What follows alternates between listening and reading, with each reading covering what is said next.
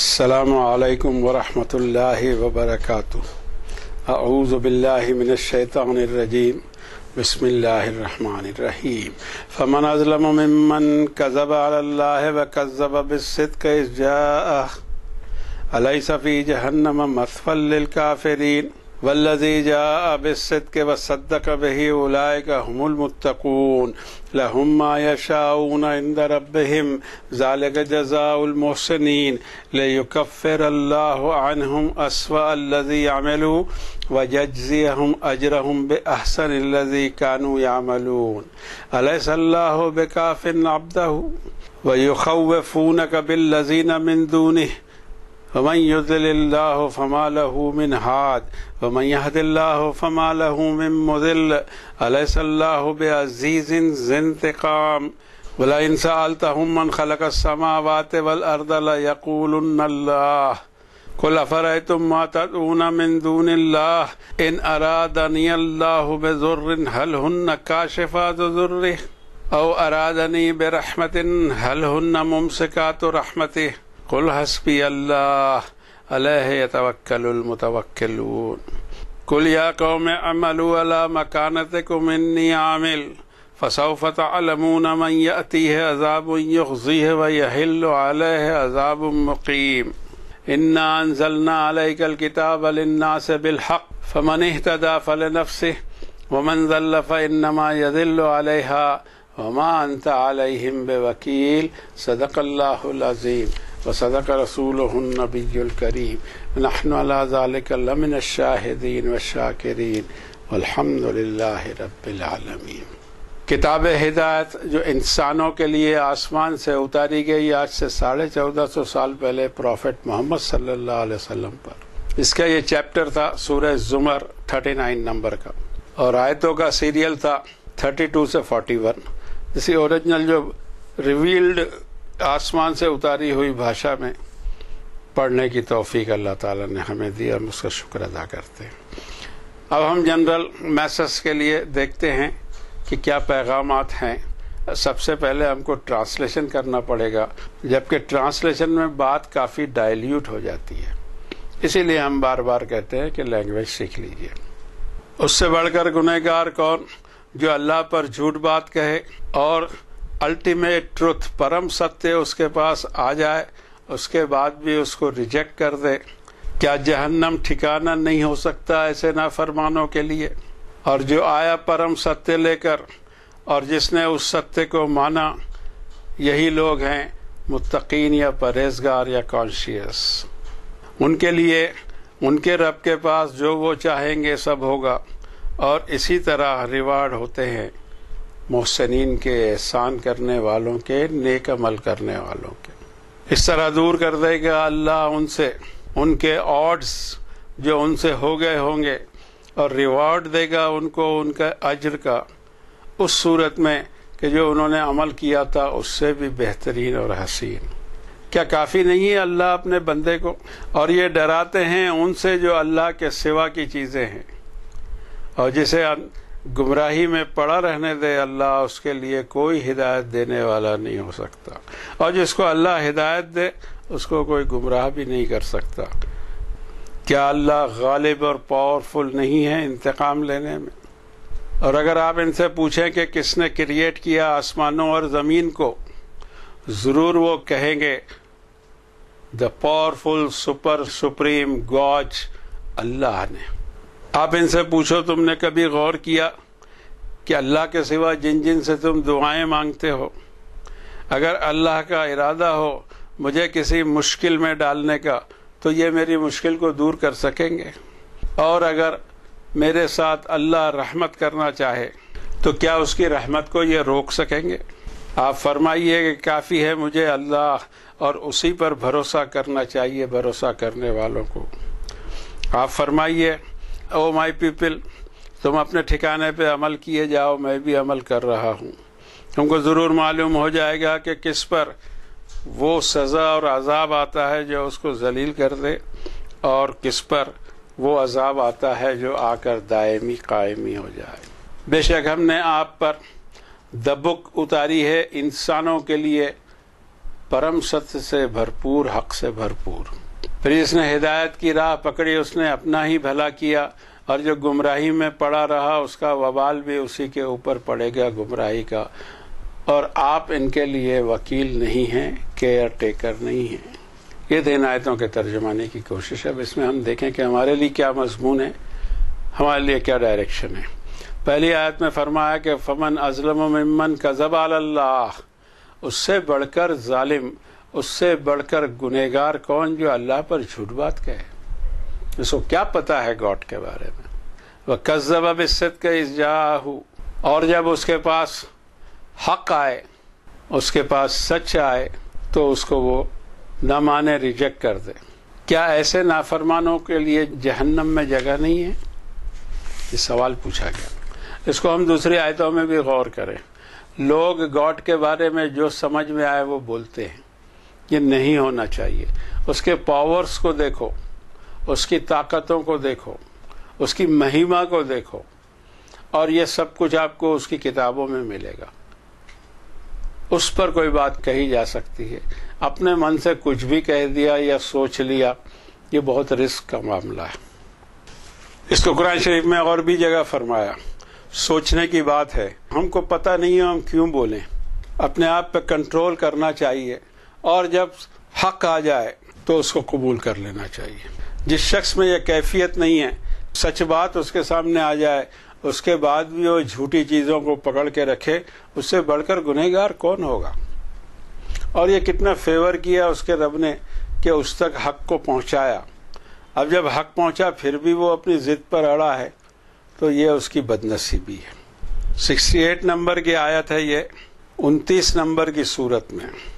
वमन अज़लम मिम्मन इफ्तरा अलल्लाहि कज़िबा औ कज़्ज़ब बिल हक़्क़ि लम्मा जाअहू अलैसा फ़ी जहन्नम मस्वल लिल काफ़िरीन। उससे बढ़कर गुनहगार कौन होगा जो अल्लाह पर झूठ बात फैब्रिकेट कर दे। या फैब्रिकेशन भी कहा है, वहाँ झूठ के बारे में कहा।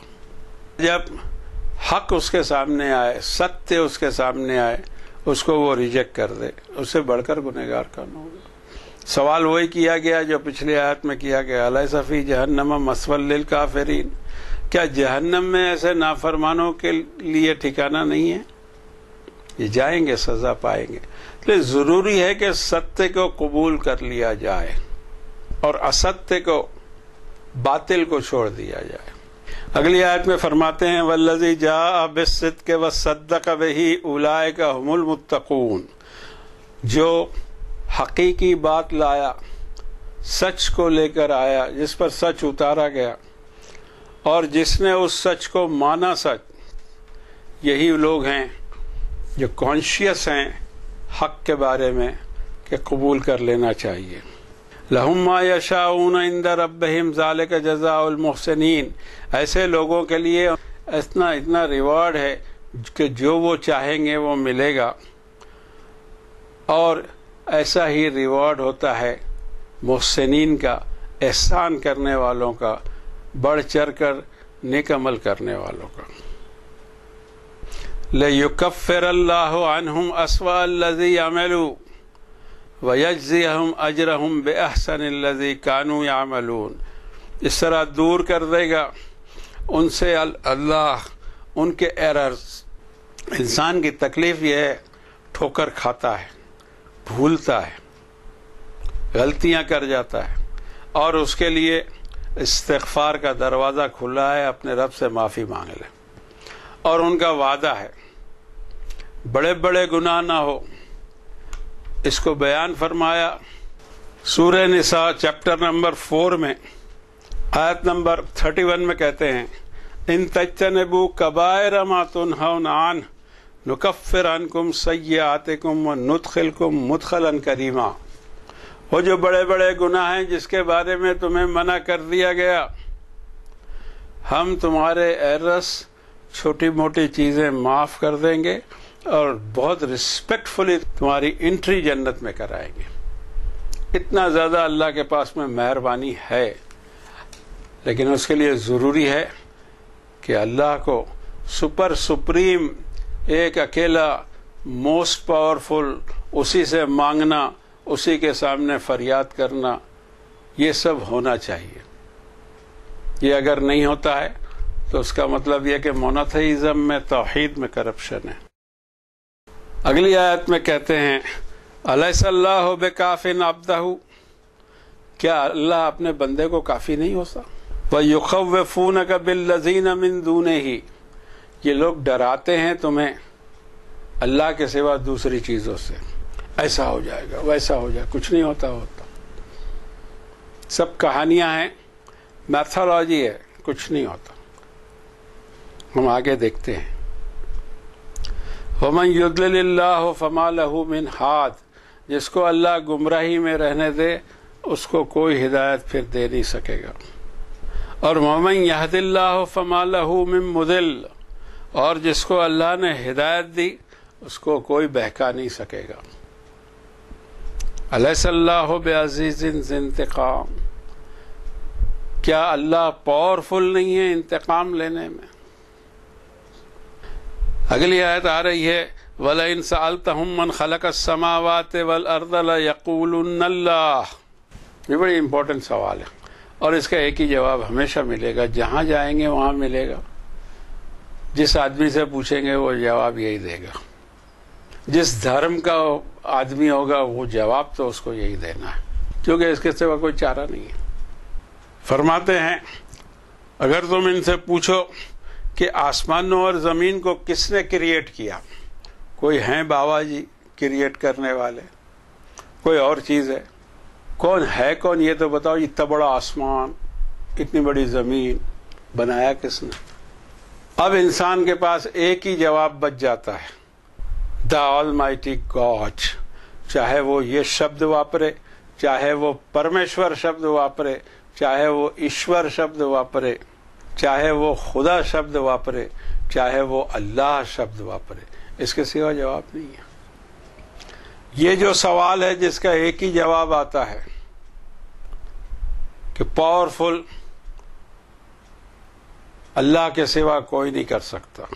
یہ سوال قرآن شریف میں الگ الگ انداز سے آئے ہوئے ہیں. دو چار جگہ ہم دیکھ لیتے ہیں. چیپٹر نمبر 23 میں آیت نمبر 84 میں فرماتے ہیں، 84 کے بعد یہ مضمون شروع ہوتا ہے اور بھی آیتیں ہیں. قُل لِّمَنِ الْأَرْضُ وَمَنْ فِيهَا إِن كُنتُمْ تَعْلَمُونَ.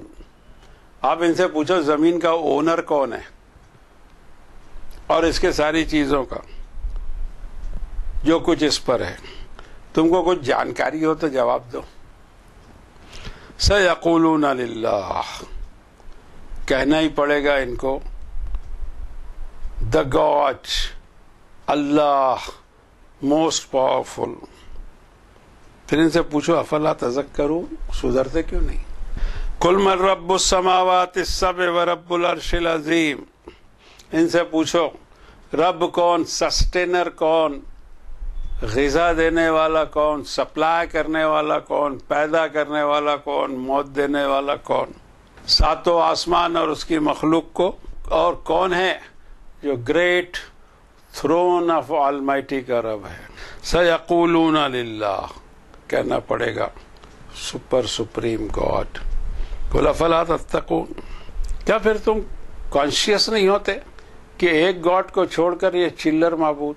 اس کا سوال بھی کیا سورہ یوسف میں کہ چلر جو بنا کے رکھے ہیں، چلر کہتے ہیں ہمارے یہاں چھوٹی چھوٹی چیزوں کو، یا کوائن جو نوٹ کو آپ کوائن میں بدلیں اس کو چلر کہتے ہیں. سمجھتے ہوں گے سب، میں نہیں سمجھتا کہ انڈیا میں تو یوز ہوتا ہے یہ ورڈ. سورہ یوسف میں حضرت یوسف پوچھتے ہیں 12 نمبر کے چیپٹر میں 39 نمبر کی آیت میں، یا صاحبہ السجن ارباب متفرقون خیر ام اللہ الواحد القہار. میرے جیل خانے کے ساتھیوں، مجھے یہ بتاؤ، اتنے اتنے تم نے معبود بنا کے رکھے ہیں، رب بنا کے رکھے ہیں، کوئی بچہ دینے والا، کوئی دولت دینے والا، کوئی یہ کرنے والا، کوئی وہ کرنے والا، یہ سب اتنے اتنے بنا کے رکھے ہو، یہ بیٹر ہے یا ایک موسٹ پاورفل سپر سپریم اللہ؟ ما تعبدون من دونہ الا اسماء سمیتموها انتم وآباؤکم ما انزل اللہ بها من سلطان. یہ جو ہے نا تمہارے نام دیے ہوئے ہیں، تم نے ان کے نام رکھ لیے، یہ کرتا ہے، وہ کرتا ہے، وہ کرتا ہے، تم نے بھی اور تمہارے پرکھوں نے بھی۔ اس کے لیے کوئی دلیل کبھی بھی اللہ نے اتاری نہیں۔ ان الحکم الا للہ، حکم تو صرف اسی ایک اکیلے اللہ کا چلتا ہے، باقی کسی کی کوئی مجال وجال ہے نہیں۔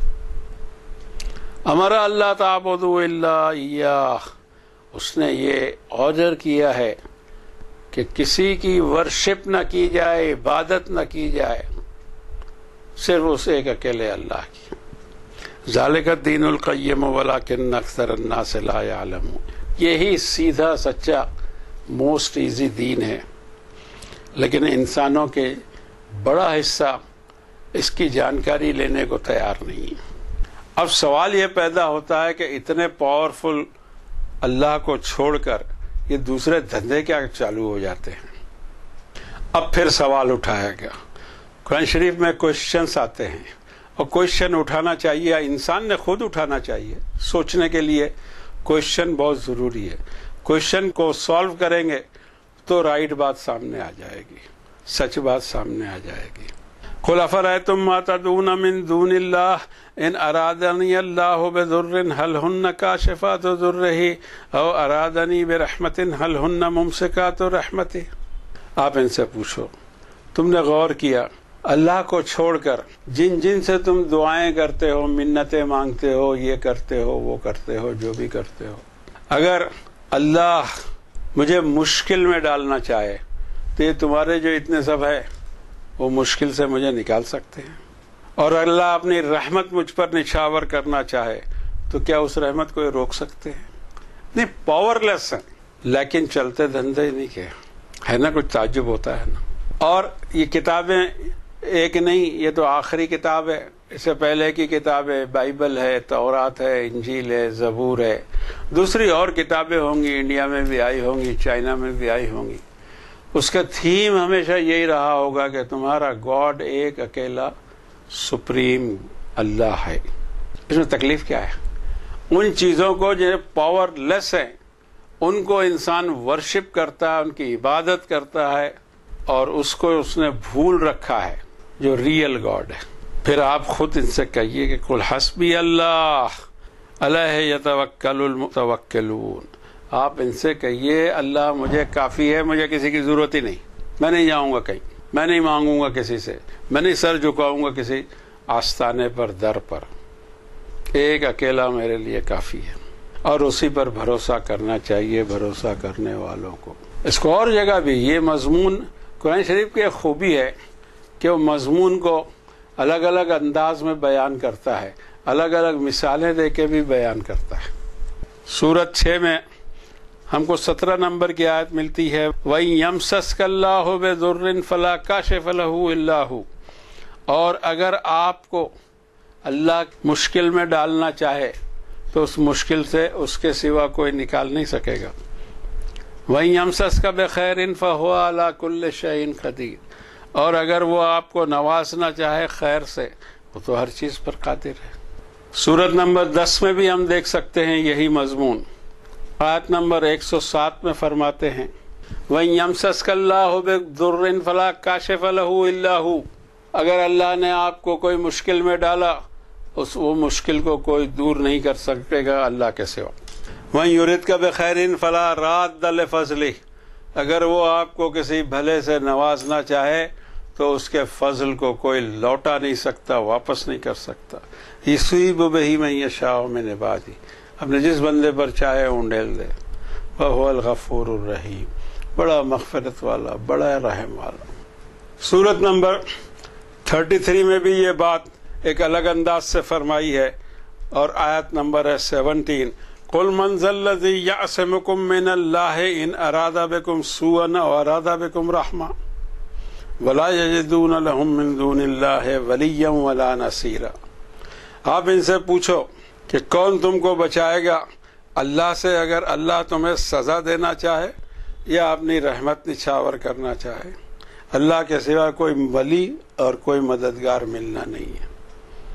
اب ہم ولی ڈھونڈتے رہیں گلی گلی، اور اللہ کہتا ہے کہ اللہ ولی الذین آمنوا اللہ ولی ہے ایمان والوں کا. اور ہمارا کہاں پیٹ بھرتا ہے. مشکل یہ ہے کہ ہم سیٹسفائی نہیں ہوتے ایک سے، اسی لیے تو اتنے سارے سب ہیں. اگلی آیت آ رہی ہے، قُلْ يَا قَوْمِ اعْمَلُوا عَلَىٰ مَكَانَتِكُمْ إِنِّي عَامِلٌ. او مائی پیپل، اے میرے قوم کے لوگوں، تم اپنے ٹھکانے پر کیے جاؤ جو کرنا ہے، جو عمل کرنے ہیں. میں بھی اپنا راستے چل رہا ہوں، اپنے عمل کر رہا ہوں. فَسَوْفَ تَعْلَمُونَ مَنْ يَأْتِيهِ عَذَابٌ يُخْزِيهِ وَيَحِلُّ عَلَيْهِ عَذَابٌ مُقِيمٌ. لیکن یہ یاد رکھو کہ تم کو ایک سمے پتہ لگ جائے گا کہ کس پر آئی اللہ کی سزا، اللہ کا عذاب، اور اس کو ذلیل کر کے رکھ دیا، اور کس پر ایسا عذاب آیا جو آ کر ٹھہر گیا، مقیم ہو گیا. سمے پاس ہوگا، اور اگر وہ پاس ہو گیا تو سمے واپس نہیں آتا. یہ سب سے بڑی تکلیف ہے، وقت واپس نہیں آتا. اس وقت کا فائدہ اٹھا لو، بات کو سمجھ جاؤ، اپنے راستوں کو صحیح کر لو. اور اس میں کوئی بہت بڑی چیز ہے ہی نہیں. یہ جو آپ کو لمبی لسٹ دیتے ہیں، بہت بڑی چیز بتاتے ہیں، نو، کچھ بھی نہیں ہے. آپ اپنے مائنڈ سیٹ کو یہ کر لیجئے کہ جو کچھ ہوگا ایک اکیلے گاڈ سے ہوگا، اور کوئی میرا کچھ نہیں بگاڑ سکتا اور نہ دے سکتا. ایک سیٹنگ یہ ہو. دوسری سیٹنگ یہ ہو کہ میری ہر حرکت، قول، فعل، عمل، لین دین، ویاپار، نوکری، یہ سب کا مجھے حساب دینا ہے. اور تیسرا یہ کہ اچھے کاریہ کرو، اچھے کام کرو. خلاص یہی ہو جاتا ہے اسلام. لمبی لسٹ پکڑا دیتے ہیں، کچھ نہیں کرنا پڑے گا آپ کو، نام بھی نہیں بدلنا پڑے گا، نہ شکل بھی نہیں بدلنی پڑے گی، اور کپڑے بھی نہیں بدلنے پڑیں گے. یہ سب فضول کی باتیں ہیں. آخری آیت میں فرماتے ہیں، اِنَّا أَنزَلْنَا عَلَيْكَ الْكِتَابَ لِلنَّاسِ بِالْحَقِّ. ہم نے جو آپ پر الکتاب اتار رہے ہیں، ریویل کر رہے ہیں، حق سے بھرپور ہے اور انسانوں کے لیے ہے. ہم انسان ہیں، ہمارے لیے ہے. پھر ہم انسان ہونا ہمارا کافی ہے. ہمارا کلر کچھ ہو، ہمارا دھرم کچھ ہو، ہمارا ایریا کچھ ہو، ہمارا نیشن کچھ بھی ہو، اس سے فرق نہیں پڑے گا. سارے انسانیت کا رب ہے بابا. وہ ایک چھوٹے سے گروپ کو تھوڑی بولے خطاب کرے گا، پورے انسانوں سے خطاب کیا. اور انسانوں کو الگ الگ نام سے، ایک تو ناس بھی فرمایا، انسان بھی فرمایا، بشر بھی فرمایا، رجل بھی فرمایا، اور بڑے پیار اور درد کے ساتھ میں بنی آدم فرمایا. آدم کے بیٹو، یہ حرکتیں کیا کرتے ہو. فمن اہتدی فلنفسہ، جس نے ہدایت کا راستہ پکڑ لیا اس نے اپنا ہی بھلا کیا. ومن ضل فانما یضل علیہا، اور جو گمراہی میں پڑا رہا تو بے شک اس کی گمراہی کا وبال اسی پہ پڑنا ہے. وما انت علیہم بوکیل، اور اے نبی صلی اللہ علیہ وسلم آپ ان کے وکیل نہیں، کارساز نہیں، کیئر ٹیکر نہیں. میں یہ جب آئیں گے میرے پاس میں نپٹ لوں گا، آپ میرے پیغام کو پہنچا دو. اور اس کے آگے کی کوئی ڈیوٹی دی نہیں رسول اللہ صلی اللہ علیہ وسلم. ہمارے پاس قصے کہانیاں بہت ہیں، لیکن آپ قرآن شریف کی روشنی میں حضور کو پہچاننے کی کوشش کرو گے تب سمجھ میں آئے گا کہ کس لیے اللہ نے مبعوث فرمایا تھا، اپوائنٹ کیا تھا. اسی پر آج کی بات ختم کرتے ہیں. وصلی اللہ علی النبی الکریم.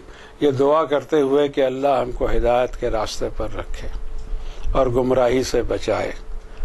برحمتک یا ارحم الراحمین، والحمد للہ رب العالمین.